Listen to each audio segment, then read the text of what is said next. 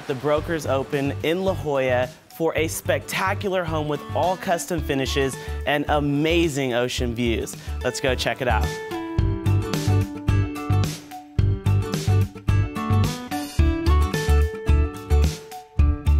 Hey guys, how's it going? How you doing, Ty? Good to see you. Nice to see you. Good to see you. This is Justin Brennan from Harcourts, and we have here Madison Hildebrand from Partners Trust. Guys, crazy event going on here today. Yeah, but we're gonna work through this. Tell me a little bit about the home. $15.5 million on 3 lush acres, extremely private. And it's really all about the views, the architecture. There's so much to see that you're in for a real treat. Cannot wait to take a look around. So Madison, we're gonna catch up with you in just a bit, but Justin, let's go have a look. All right, man, thank you. Enjoy.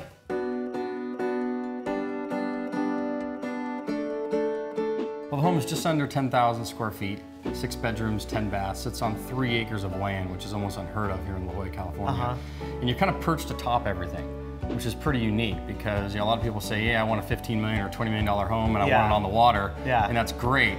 But what they realize is once you get up here, you have this privacy and you have a compound that you're just not going to see anywhere else in the world. Well, I can't wait to take a look around the property. Where should we head to first? Let's head in the main living room. This is one of the grand rooms in the home. Sets up beautifully with obviously all the panoramic views out of the home. And once again, you feel like you're floating up here. This view, I don't think we've seen anything quite like this. You really feel like you're up here in the clouds looking down on La Jolla. It's a little bit ostentatious in the sense you don't really expect it, and then you come out and it's like, bam, it hits you right in the face. It's pretty amazing.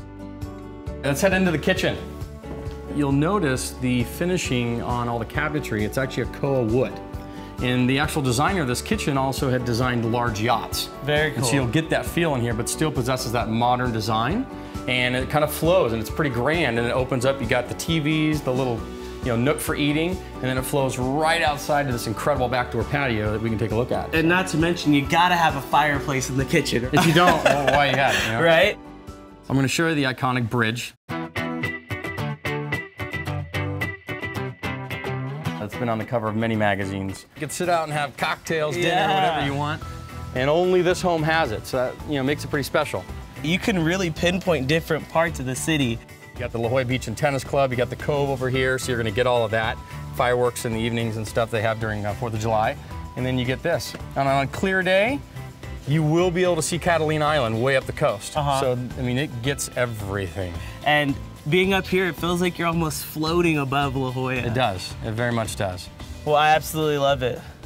Let's go take a look at the pool.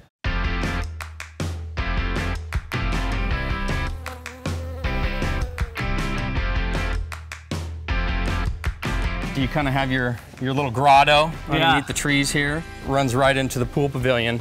And how spectacular is this pool? Yeah, you get this vanishing edge pool, and this is an amazing experience, and it feels like you're flying right off the cliff into the ocean. This is like a sky pool. You look out there into endless ocean. Yeah, you're not missing anything by being up a little further off the water here. You actually get to see more, if anything. So. Exactly.